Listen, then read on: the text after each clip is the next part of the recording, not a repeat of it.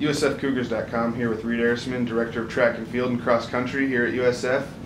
Huge weekend for you guys. We broke a couple school records with Sarah Trosher and Jada Carr tying for the 60-meter dash record, and then Courtney taking over Bridget Gross for the top spot in the women's pole vault. What does that mean for you and for your program? Yeah, it was a great weekend. I would say, especially in Coach Ernie's jumps and sprints group.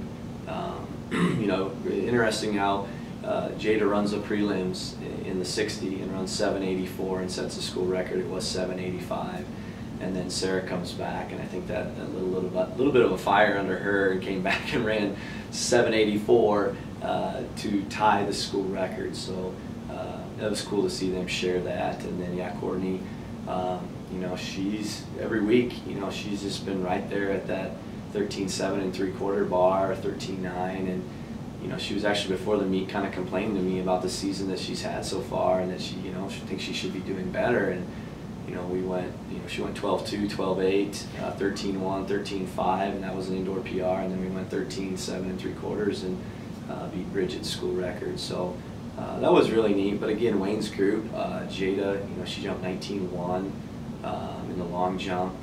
Jessica Justin in the triple, and in the 200, I think she's second all time in the 200. I mean, Jess is really, it's just been really fun to see her come around, and this year, her junior year, to see the success that she's had.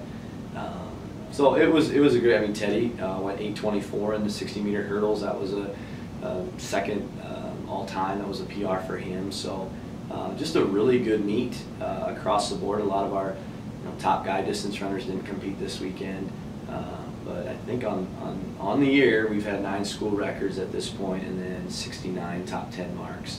Our goal was 8 school records, and our top 10 marks was 50. So it's always exciting when you set out at the beginning of the year with goals and meet those goals. And you mentioned Teddy again not breaking, but setting a PR again. He's back in action this weekend as the first snippet of the NSIC championships with the heptathlon and pentathlon going on Sunday, Monday. What can we expect out of him?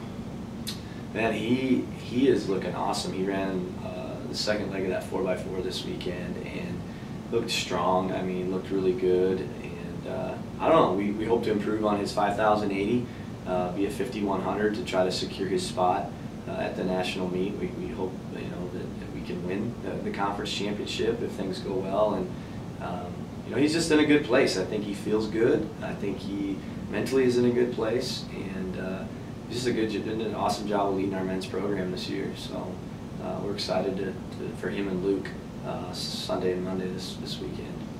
And you mentioned a few men's athletes sat out this past weekend, some pole vaulters and some distance runners. Are they looking to go this weekend when you guys go up to Brookings?